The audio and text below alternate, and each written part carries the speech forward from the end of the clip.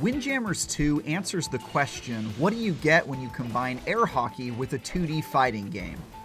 The result, as it turns out, is an absolute blast to play. Changing very little from the original Windjammers that came out on the Neo Geo 27 years ago, the sequel is simple, sweat-inducing, and extremely addictive.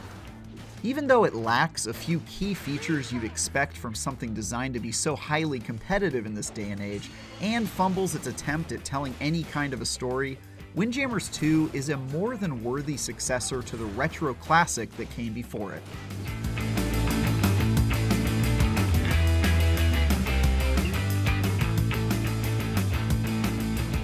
At a glance, Windjammers 2 looks to be little more than a game of Pong.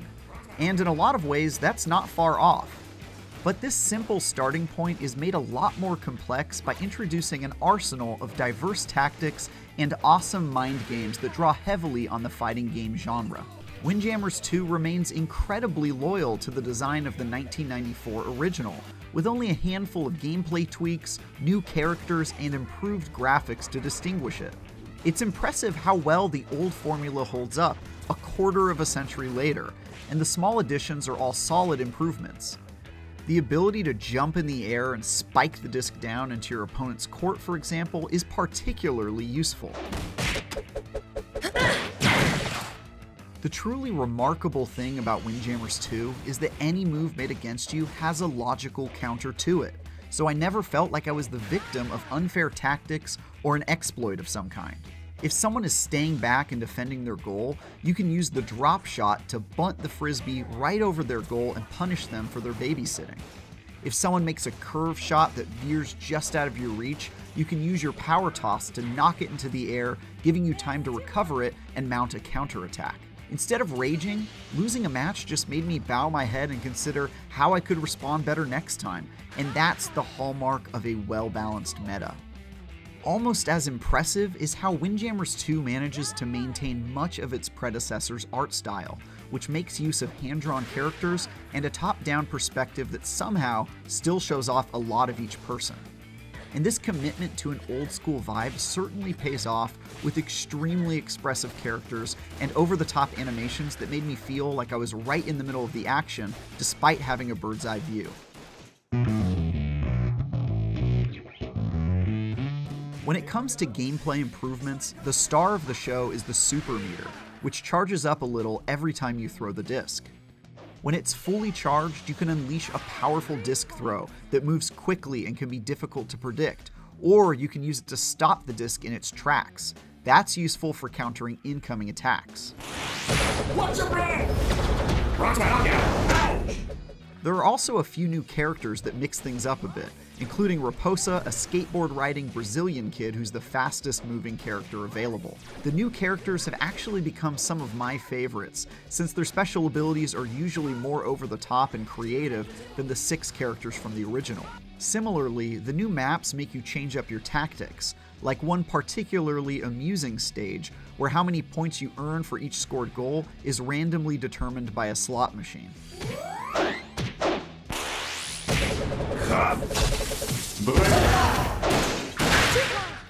Outside of actual gameplay though, it's disappointing to see so few additions or updates have been made.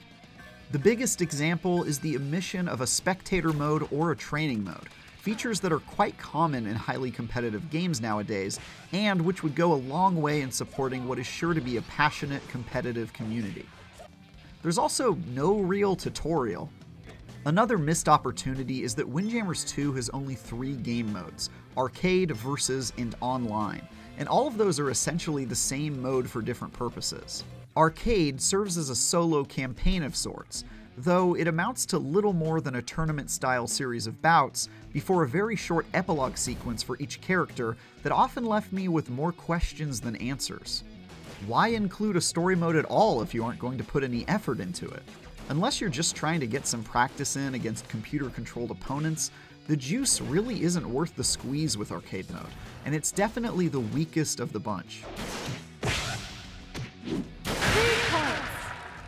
Versus mode gets straight to the point and lets you play one-off matches against computer players with custom rule sets, or local human friends and family that you trust not to throw you out the window when things get heated, because they very well might.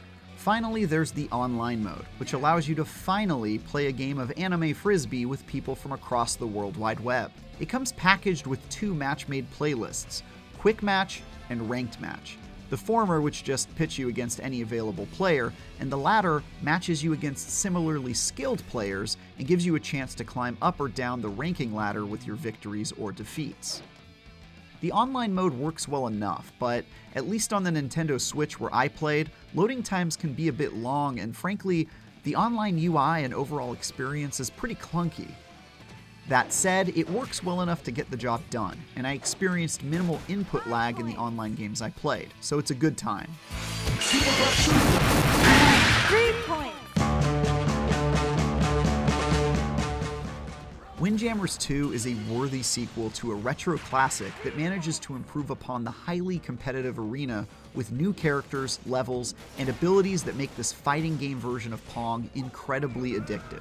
It lacks some key features, like a spectator mode or any kind of a tutorial to walk new players through all the complexities of combat, and makes a limp attempt at telling a story about its characters. But it's so much fun to play that it's easy to forgive those whiffs. For more competitive games, check out our reviews of Halo Infinite's multiplayer and Forza Horizon 5. And for everything else, stick with IGN.